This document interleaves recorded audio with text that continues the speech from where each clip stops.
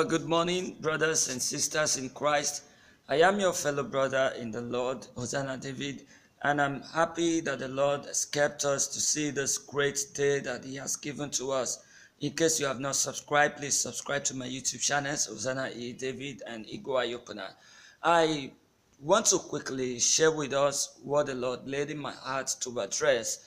And I feel this issue is very, very important even to the body of Christ in this generation. And if the Lord tarries in the generations to come, there is something that is going on in the world and in the body of Christ, which is very, very dangerous. And I want to discourage people from doing it because it has led to a lot of idolatry, and not just idolatry, it has led to the abuse of the use of warfare prayer and praying to God too. Jesus Christ is the only way to God.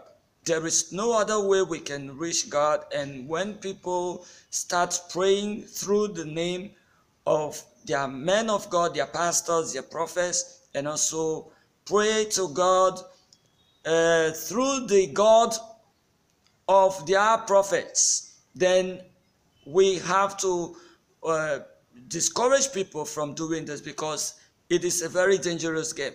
Now, this is what I'm saying.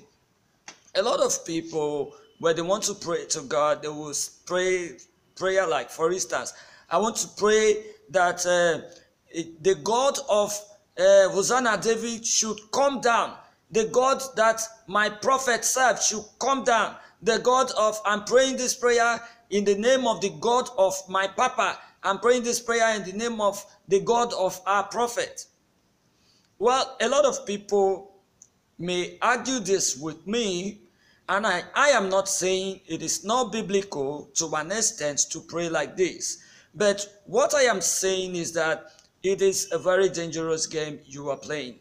Because the person, you may be praying through the name of his God or to his God, that person may be serving an idol. In a world where we'll have majority of prophets who are false, what is a confidence we should have to pray through the name of their God or pray to their God when you have the name of God to pray to?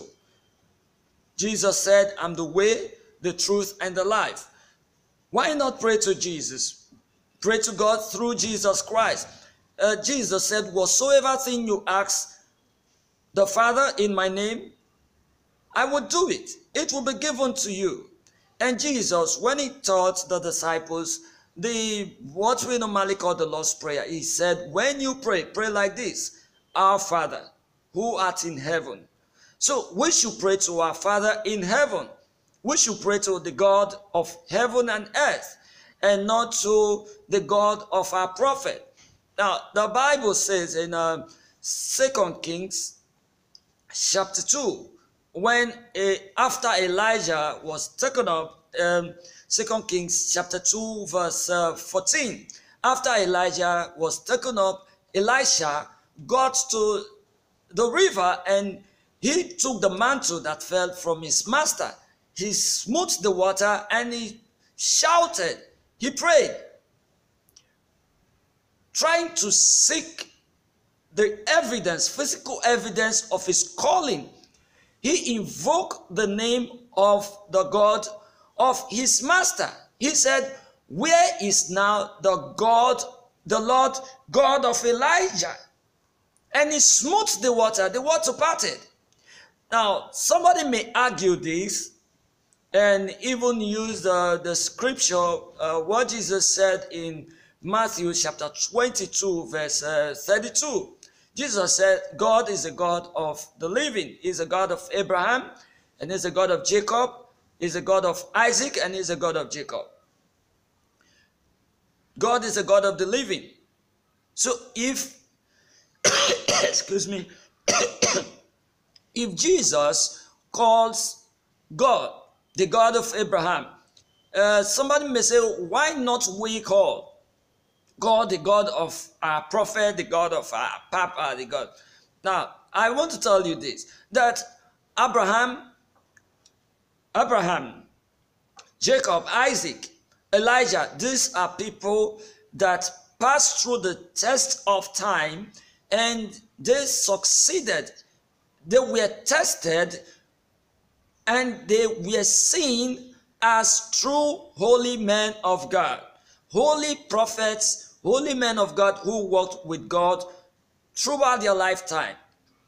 Elisha saw the chariots of fire took his master to heaven. So he had every evidence. He was just commissioned. So he wanted to test his ministry.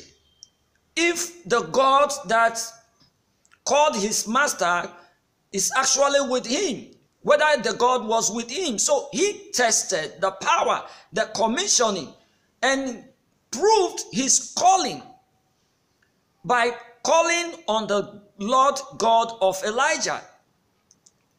Jesus Christ mentioning and saying that God is a God of living, that God is a God of Abraham, the God of Isaac, the God of Jacob. These are the fathers, the patriarchs. They have been tested. Jesus had the assurance that these people fought and they never went to hell. They are seated in a comfortable place before the Father. So, why God tells us, the Bible says that we should test every spirit if they are of God. The dangerous part of it is this. Excuse me. If you have not tested the spirit that your pastor is walking through, the prophet is prophesying, is revealing deep things. If you don't have the Spirit of God and have tested the Spirit through the spirit of discernment, why pray through his God? Why pray to his God? And some ministers don't even like praying to the God of heaven. They will pray by the God, by the power in this altar, by the God of this altar. Which God is the God of that altar? And a lot of people will say amen. I am not saying it is totally wrong, but I am telling you, in this generation, we should refrain from this kind of prayers, even if you are a true man of God, because we have a lot of altars that people pray through. It shouldn't be a regular pattern of prayer. There are altars. Go to the internet, you see a lot of videos, pastors who have been exposed in cause of burying animals, burying human beings when they were laying their foundation. So why do you want to trust these people? Why not pray to God? If you do not pray to God through Jesus, you are making a very big mistake. Today, Catholics, Roman Catholics have been deceived for many centuries now. They have been deceived by praying to Mary and praying through Mary, pray through saints. Now, a lot of Pentecostal pastors, we protested. We are Protestants. These are some of the things we protested against. And we said we can never continue in this bondage. This is idolatry.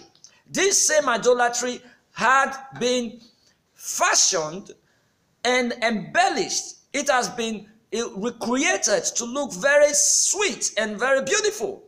And a lot of people have been led astray. If you are a Christian, please refrain from praying through the name of the God of your pastor. Pray. If you know that God, call his name. Because a lot of pastors, they don't have Jehovah, they don't have Jesus, they don't have the Holy Ghost as their God. So if, for instance, they are Illuminati, if they took their powers from the marine kingdom and you are praying that I owe you, God of my prophet, God of my pastor, come and save me, you are praying to a demon. You are praying to the God that he is serving, the idol he is serving. That is the danger. That is why I said it is very, very dangerous. You have to test every spirit and know whether these spirits are from God. Even when you know, I'm not encouraging anybody to pray this kind of prayer. Because You could be deceived. There's a lot of deception in town today, even in the body of Christ. A lot of deception. So don't even pray through the name of any prophet, the name of any pastor, the name of the God. Don't pray to the God of any man of God. Pray to God Almighty. Pray to our Father in heaven through Jesus Christ, and He will give you what you want. A lot of prophets are encouraging it because they call the God of so. In fact, they call the God of, I don't want to mention any ministry, the God of so, the God of Papa, the God of this commission. How are you sure that the God of that man of God, your man of God, is Jehovah, is Yahweh, is Yeshua, Jesus Christ?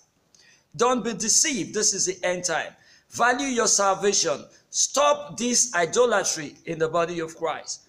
I want to thank you for watching. And if you've watched, please kindly share this video. Leave your comments below. And if you have any question, you can email me at hosanadavid@ymail.com or info@egoeyeopener.com. Visit my websites, egoeyeopener.com and biblicalsexualpurity.com.